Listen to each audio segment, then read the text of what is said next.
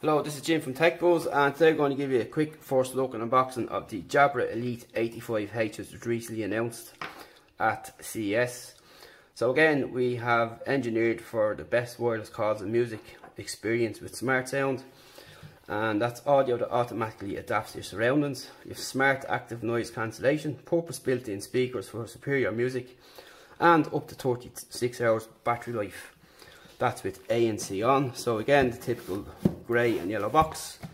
On the back, it'll give us some more information. You have a Jabra Sound app, which is excellent, and you have the app on Android and iOS. So you have smart active noise cancellation, custom music settings that auto adjust, up to 36 hours battery life, rain resistant durability with a 2-year warranty, voice assistant enabled, and 8 microphones for enhanced call quality.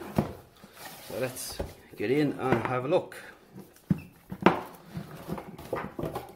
So once again, presented with a nice packaging, and here on the first look you have download the Jabra Sound Plus app to connect your smartphone. You can personalise, activate smart sound, and you can also register your headphones for a 2-year warranty. And on the back it will give us some more information. So straight off the bat you get a lovely Jabra case, and this feels really premium indeed and looks really nice. And of course you can see the Jabra logo on it there, which is slightly raised, so you can see it there. Really nice touch. And you get your usual books and stuff, and that's it inside there. So let's pop into these. Again, you have the Jabra logo on the zipper, again raised, and you'll open them up like so. Some gel for the trolls, and these are really nice, a really nice colour. As you can see there, really nice. So you get some cables, and these are USB-C, excellent job there, and your 3.5mm cable to connect with Renew Juice, and your adapter. And again you have Jabra on the tag here. So let's check these out. So they feel really nice in the hands, really premium materials. You have Jabra on the sides here, which is raised, and these have a nice system to adjust here on the sides. Really nice and smooth. And they've started up on their own, and you've got this nice material up on top and soft leather underneath here.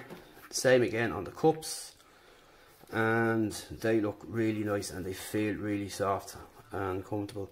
So on the side you have some controls there, as you can see, and we have nothing there, and you have a button here and a button here, and this button is for your voice assistant. You have your 3.5mm socket there, LED light, and USB-C port there. So